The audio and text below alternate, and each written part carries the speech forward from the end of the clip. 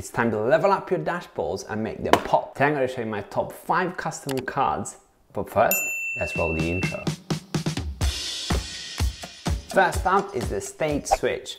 If you've never heard about the state switch, I'm going to show you what it actually does. It allows you to dynamically replace Lovelace cards automatically. There's 2 ways you can do this. You can either do this automatically with the time of day, or if someone leaves the house or comes back, or you can use an input selector. You can see in this example over here. Let me show you how you can do it with the input selector. First of all, go to configuration, scroll down, go to helpers, click add helper and add a drop down helper. Give the drop down helper a name. I called my one zone and I created 2 zones in my home, a ground floor and a first floor. Now jump back to hacks. Go to front end, click add and explore repositories, search for the state switch, install the repository in hacks and you're good to go. Now you can search for it and you should find it over here. You're gonna find some of my examples in my blog as usual. Now jump back into your dashboard, add your input controller over here. It's really powerful. If you just click on the input selector and just change the value, you can see immediately that the card's changing. And you can add any cards that you want. You can also add grid cards, which is what I'm doing over here. And let me show you the code that sits behind this. The type of card is custom state dash switch. The entity ID that I'm using to control the switch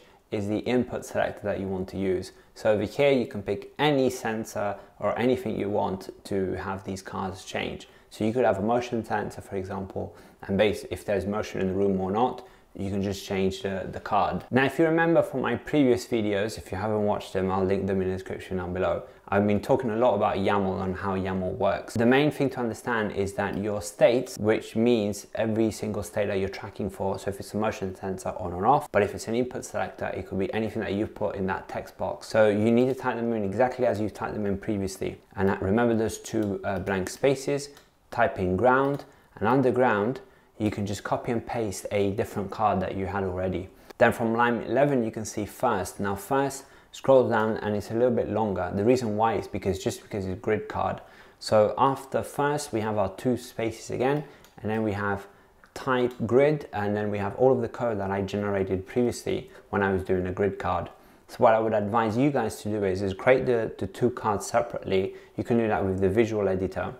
And then what you will do is, you will just create this code maybe in a text editor and then copy it and paste it in as a manual card. If you think the state switch is cool, remember to give this video a like and subscribe to the channel for many more Home Assistant tips. The second custom card that I really love is the button card. So we know we already have a standard button card in Home Assistant, but this is so much better in terms of the customization, and you can do a hell of a lot of things on it.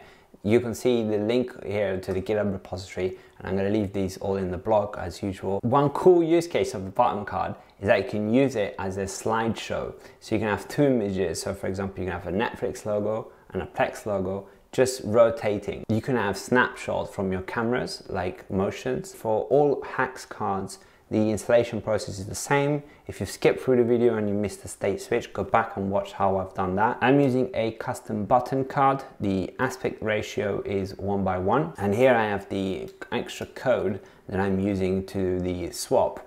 So you can see that we have a 0 to 100% concept. So, and then it will start looping again. So 0%, we got 1 image, which is the Netflix PNG. I'm keeping it longer, so I'm keeping it from 0%, 25%. We have the same image, and then we have Plex, and then it ends with Netflix. So this local is the www folder in your Home Assistant, so you can upload any PNG you want and just reference the right name. Here you can see the difference between the normal button card and the custom button card. On the right hand side, you can see the normal button card over here, and on the left hand side, the custom one. What is the main difference? Well, you can see that the colors are swapped. So the custom button card allows you to do these things like, well, color the background instead of coloring the internal of the icon. And that is one of the many customizations that you can do with button cards. Third card that I love a lot is the graph card. Primarily, you'll be doing either line charts or bar charts. Let me show you 2 examples. You can see over here on my screen, I have the temperature of the outdoors and landing and the bedroom temperature. So if you see, I've got 3 values. So if I only hover on one, I have 1 value. Landing, I can see the difference between the landing and the bedroom. At a certain time, this was the current temperature, it was 6 degrees. But inside in the bedroom it was 19 degrees. Over here you can see an example of a smart switch, and you can see when it was actually on and how much energy it was consuming. It's super simple to use. Let me show you right now. Type is custom mini graph card. Give it a name, you can give it an icon. So under entities, you can add several entities. I've got 3, as you can see, and then you just put in the entity ID of the sensor, and then really recommend putting in a name, because if not, you just can have this long name in the legend and it's just going to not look good. The bar chart actually is slightly different. I'm using this show graph property, and I'm just indicating bar. So in that way you can actually use it with a bar. Now if you watched my video about the media dashboard, you know this one already is coming. My 4th favorite Home Assistant custom card is the mini player. Let me show you an example. What are the things you can actually customize? Well, for the cover, let's talk about the cover, the artwork. So you can change cover to full cover. If you save it, here you can see a big wall out of a song. So if you change this and you just put material, just keep on going, and you can see all over here. Now we have a power button, we have a play back button. Those are all familiar, but you can do more. For example, you can disable the power button if you don't want it. You can go down and you can set up the volume step and the maximum volume, the minimum volume. You can replace the mute. You can do all sorts of things. I love it set up as cover. Personally, I really like to have the volume. I don't want to have the volume slider, so I keep this off. The power button, I normally keep it off too.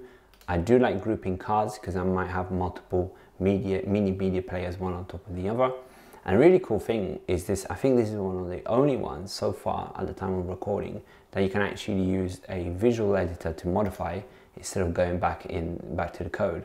But you can just switch to it and you can see you can customize it. And once you've saved it, you can see it rendered over here. The 5th custom card that I really love is a surveillance card.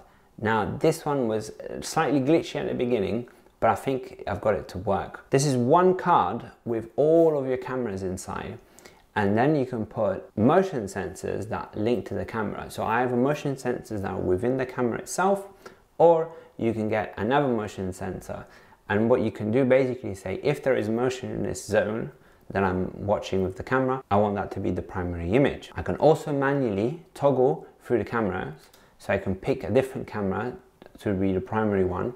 Then I can do also snapshots like photo or video. I think this is a bit of a time saver, especially if you have a lot of cameras, and if you would like me to do a security dashboard specific, let me know in the comment section down below. Custom surveillance card is the type. The interval in which this switches automatically, if you want to have it switching automatically, you can set that up all over here. Cameras, you can have a camera with no motion sensor, or you can have them with them. So the parking bay, for example, camera has a binary sensor integrated in it. This is a Reolink camera. Then I can leverage the motion sensor within it, but you could pick any motion sensor, even if it wasn't in the device itself, which I think is very powerful. Now, if you want to learn a lot about more dashboards, automations, Home Assistant NAS, then you can join my Smart Home membership, link in the description down below. You can either go for a lifetime bundle, or you can pick individual courses, or you can go with a monthly subscription. You're gonna find a coupon code in the description down below. Now copy and paste it, because I'm going to be removing this coupon code soon as this offer expires. This offer is only valid for this Black Friday weekend, so I hope you will enjoy it. But right here on YouTube, you can watch this next video with 12 Home Assistant Pro tips that will jumpstart your Home Assistant journey from a noob to a pro. This was Gio from Smart Home Makers. See you in the next one. Ciao.